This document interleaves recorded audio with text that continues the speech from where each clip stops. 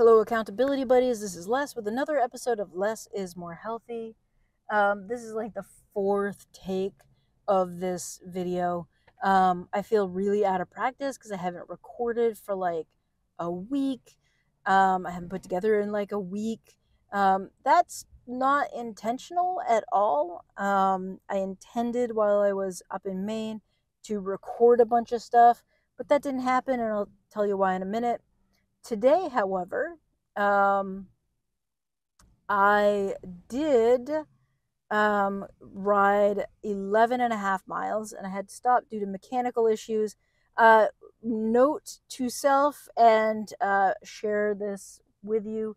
If you ride a rough trail, we'll get into that in a minute. If you ride a rough trail and your bike has been strapped to the roof of your car after that for 300 miles, you should check. You should do a check on all of your mechanical stuff, from your brakes to how your bolts are tight. All of that stuff should be checked. Because if you don't, what ends up happening is when you're out on your ride that you're hoping to get longer than 11 and a half miles, things start rubbing like your brakes. And then you realize that things are loose that should not be loose, like your rear cassette. And you have to turn around and come home and feel like a doofus for not doing a basic mechanical check. But also, that sort of thing should not be loose on the bike after riding in a roof rack. So I'm not sure what I did with the bike to loosen those up. Probably user error for the roof racks.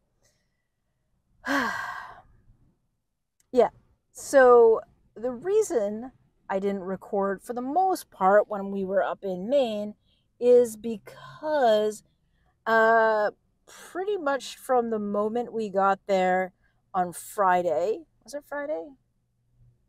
Yeah. Saturday? Saturday. We got there on Saturday. It was raining. Sunday it rained. Monday it rained. Tuesday it stopped raining, and on Tuesday we rode the rail trail. We had really intended to ride all of the trails and the roads on the farm. That did not happen because of the rain. Also, even after it stopped raining, you'll see I'll probably use it as part of this video. The field is just sopping wet. And it's just incredibly wet. Standing water in the grass. Things just they're not draining out well because they've had so much rain. My dad's telling me that his gardens that he's normally has great success with, things are drowning because it's so wet. So we didn't get out onto the rail trail until Tuesday, July 4th. And we rode from my parents' farm up to the trailhead on Station Road. And so we took the Station Road trailhead into Machias. And the Station Road trailhead historically is kind of interesting. That's actually where the railway station was for Jonesboro back in the day. And the building for the station stood up until about 20 years ago. I mean, it was rotting for the 20 years before that, because it hadn't been used, I think, since the 60s, 70s. But the building had been standing, and the people who owned it just didn't take care of it after that. The company that owned it, the railroad company, just let it rot. Yeah, that's kind of cool. Like they did I think a controlled burn of it at one point back in the 90s. Anyway, so the station is gone, and we rode the trail the whole way over. It's kind of interesting seeing it from a different perspective, because I've actually ridden underneath one of the train, it's a bridge over the river, the Chandler River. I've ridden underneath that in a canoe, because we used to canoe up the river when I was a kid. It's kind of interesting. So seeing it from a different perspective was really cool. And it's an old train bridge. made out of steel, and it was just really cool seeing it. You'll see it in the videos. I am going to do a video of the whole ride. It did take us an hour to ride the 10 miles or so of trail. It ended up being about 14 and a half miles because I rode from a different part of the farm up to the roadway, then from there to the farmhouse, then back onto the road. So it ended up being about 14 and a half miles total for us. And they were not easy miles. Actually, the easiest part of the ride was the ride from the farmhouse to the trailhead. Because even though there were some pretty steep hills there, there was a significant flat portion for about a mile.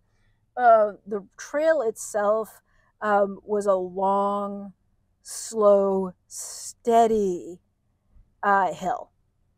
It was just a consistent hill till we got to about Whitneyville, which was about 7 of the 14 miles. And the roadway, the trailway itself was pretty soft, loose gravel. Not a lot of it was packed.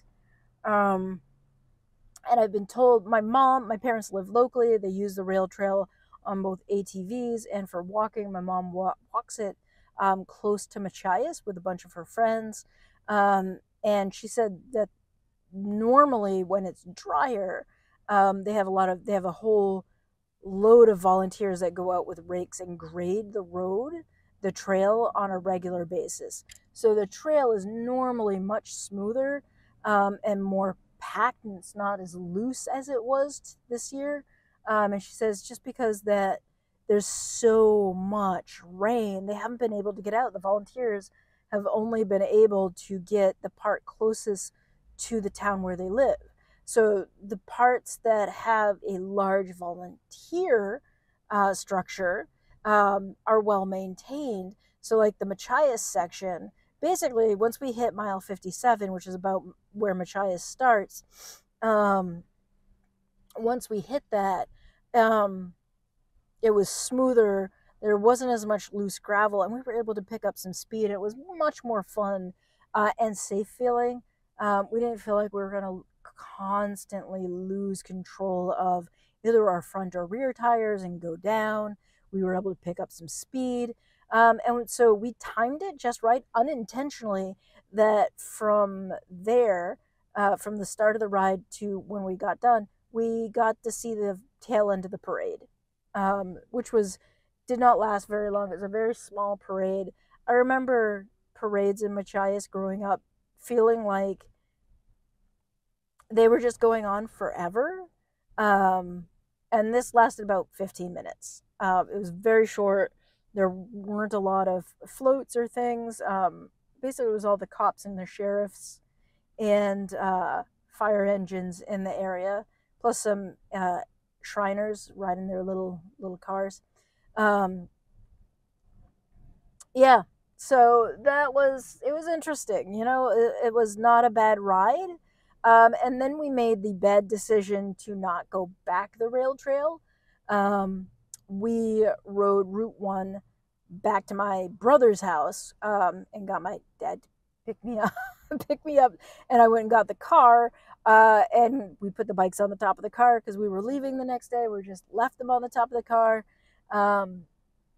And yeah, so that was the epic rail trail adventure. I would definitely, I think, do it again. I think I would put different tires on the bike. Maybe, I don't know. I felt unprepared for it. Even though, like doing 25 miles is something that I do on a regular basis now, but I'm wondering if the 3 days of not riding had more of an impact than I really kind of think they do.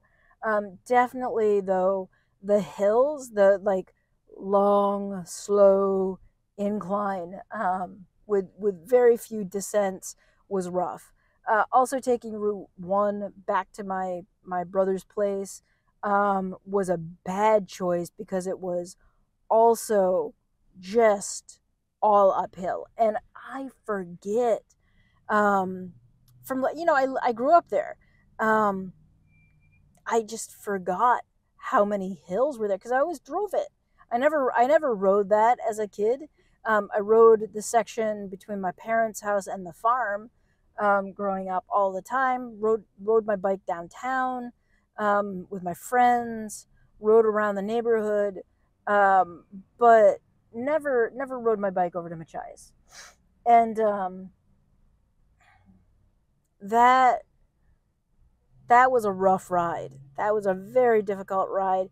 And I think maybe if we'd come back through Whitneyville or a different route, it would have been better. But those hills, man, they wrecked my legs. I think before I do that again, I am planning on going up again in August. I'm hoping to ride that trail again. Um, but before I do that, I will be doing more hills here. I have been riding the hill over on Bridge Street on the regular, which is a long, slow incline, just to get accustomed to riding hills, and just, because hills wreck your legs, man. It's rough. It's rough. So, yeah,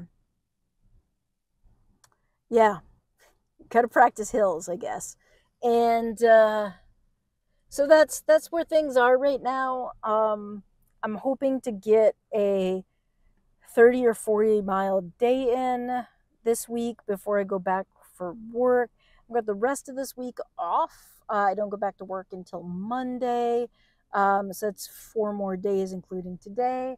Got to get a 40 mile or at least 40 miles in on one of these days. But I think I'm going to have to leave super early in the morning. I'm going to have to get up at like 6 and get out the door by 8, because every day this week it's supposed to hit 80 degrees. It's just super humid, super hot. Also, almost everywhere I can ride, there's a headwind. Today, I rode out of the city to a headwind, rode back into the city to a headwind. So it's just like, it's like pedaling with your brakes on. Anyway, with that, I will, leave you until next time. Got 3 more episodes after this, or 2 more episodes, and then a check in episode. And it'll be episode 100, 3 away from 100. It's mind blowing. But thank you, and I'll see you next time. Bye.